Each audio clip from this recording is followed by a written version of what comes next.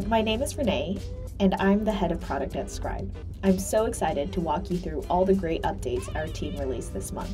First up, we rolled out a more powerful way for you to search your workspace. As you all create more and more scribes, we wanted to ensure that you can find these scribes easily in your workspace. You can now filter searches by author, applications, scribe or page, and keywords in title and description. Easily identify your scribe or page with added details about your search results, and copy the link from the search results for quick access to your documents.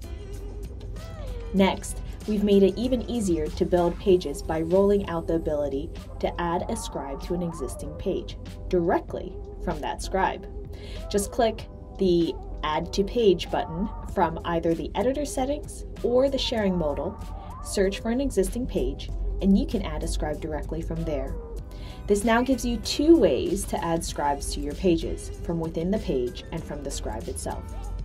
Next up, we are officially discontinuing our process maps functionality at the end of August.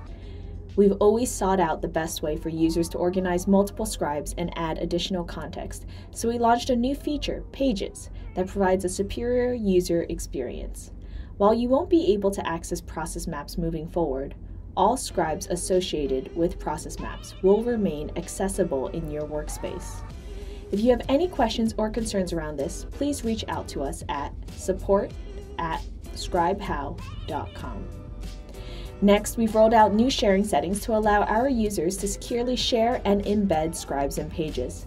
This is especially helpful if you want to embed scribes and pages in other tools, but don't feel comfortable making these scribes shareable with a link.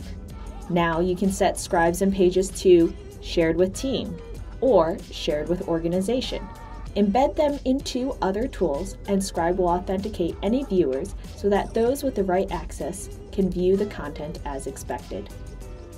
Last, but certainly not least, we gave our social cards a big makeover. Now, when you share a scribe on a social platform such as LinkedIn or Slack, you'll notice the accompanying graphics are new and improved.